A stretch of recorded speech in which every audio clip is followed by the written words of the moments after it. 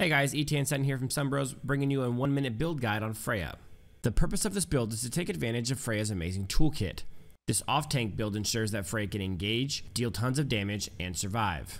First item we're going to take is Crazed Reaper, which gives us a good amount of early game damage to help us farm faster, but also gives us a little bit of tankiness. The first passive, which gives us movement speed, is also key considering we skip boots on Freya. Next item is Tooth of Greed, which greatly helps us with our sustainability, our survivability, and works great with Freya's second ability, Godspeed Strike. Our third item is our first tank item in Bloodthirsty King, which gives us obviously a ton of health and health regen, but the passive is key on Freya because of all her AoE damage, it procs often. Next, I take the big boy damage item, Blade of Despair. This allows Freya to do a lot more damage, especially considering the passive is procced often.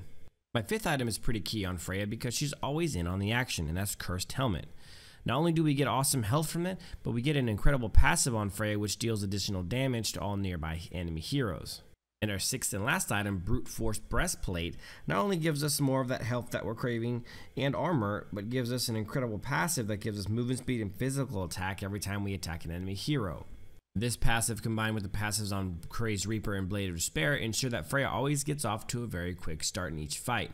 This build ensures that Freya has a very natural progression arc throughout the game. With this build, don't be surprised to finish atop the damage and damage taken board while making a huge difference in team fights.